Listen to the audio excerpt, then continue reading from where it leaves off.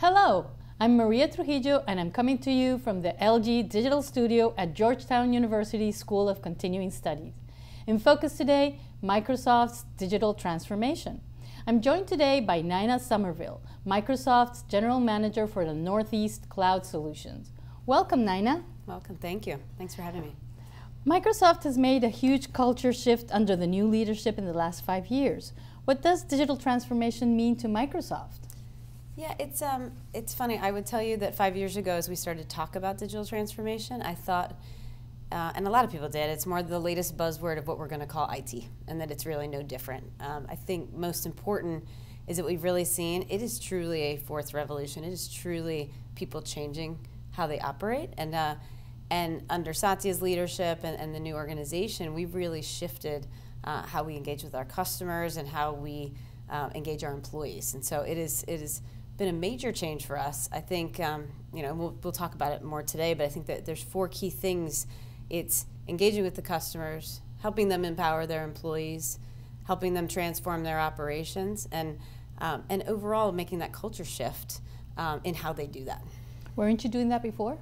Yeah, I'd say that, and it's probably not just a Microsoft statement, but a lot of IT companies, you knew the products we had. You knew us as a product company, and we probably showed up to demonstrate and to explain to you our products while we learned about your business. And the real shift for us is that first it's what is the customer trying to do?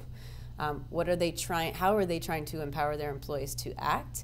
The product is the piece that fits in the back. The solution is the part that comes after that. And so we've really made a shift to putting the customer at the center of how we think, and then that solution and that product set comes after. So you mentioned culture as part of this transformation. What does that mean?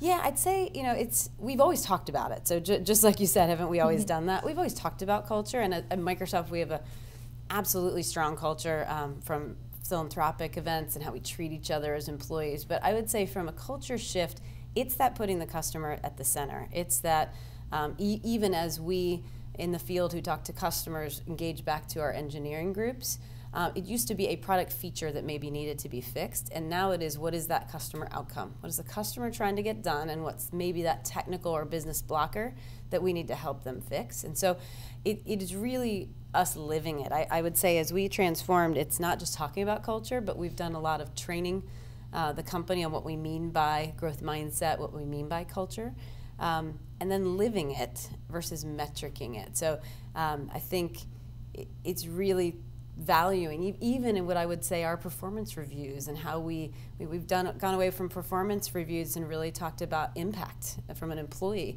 And part of that impact is how we engage with others and collaborate with others, not just did you do your day job. So you said metricing. You're not measuring it anymore?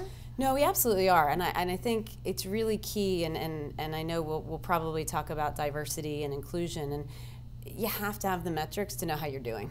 Right. So how are we doing is the metric. I would say that we've really changed from, instead of living by the metric doesn't tell you a success or failure. The metric tells you the trends and then indicates what things you need to do. And then how do you train your folks and how to take those actions. So diversity and inclusion is a perfect example. We could say we needed a more diverse population. We could say we needed to act in a more inclusive way. But we've done more training on the why it's important rather than just the metric telling us we're doing a poor job. So of all the leadership positions in Microsoft, 20% are filled with women. Does this feel like a victory, or is there a way to go? Yeah, no, I think it's an indication of our improvement. And I think we do stop and celebrate that improvement and see what we're getting from that data. But there's still a way to go. I think overall our goal is to make ourselves look like our customers. When we show up, do we look like the diverse set of customers that we're also serving? And again, back to living it, does that diversity and inclusion on a team and with our customer, do you see and do we demonstrate and celebrate the success that brings, rather than just, great, we have more women on this team. That's a metric. That's great to know. But what did that diverse team of age, of ethnicity, of gender, of background and history, what did that group, and how did they achieve more by being a diverse group? How does that tie to digital transformation? Yeah, and I think the key is that the companies, as they transform, every company is a data company now, where we might have said that's an IT company and this is a school, or this is a retail customer. Mm-hmm. They're all a data company, and so it's how do you leverage the data you have to serve your customer. And so they have to look at themselves as an internal team, and then they have to really focus on their customer to see how they serve that customer, and that's that culture shift. It looks different for every company a bit, but it's a core part of the success as they transform. I think the key is you're not just going to upgrade your systems, you really have to think how you're going to operate in a different way. Excellent. Well, thank you, Nina. Oh, you bet. And thanks to everyone out there watching. Stay tuned for more from the LG Digital Studio at Georgetown SCS.